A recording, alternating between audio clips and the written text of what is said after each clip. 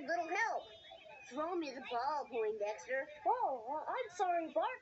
I'm unfamiliar with the rules of your sport. I didn't want to interfere with the ball and play. Well, back to the forecastle of the Pequod.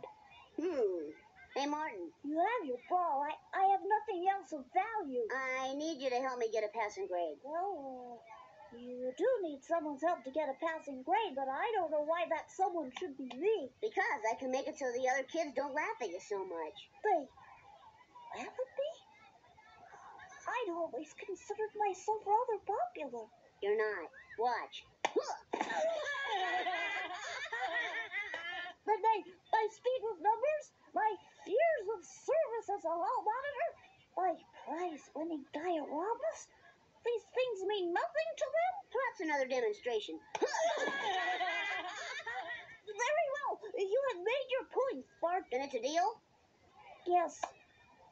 Alrighty, let's have a look-see at your study area. Study area? Yes, your sanctuary from the hurly-burly of modern life. Well, there's a desk under that junk over there. Oh, no, this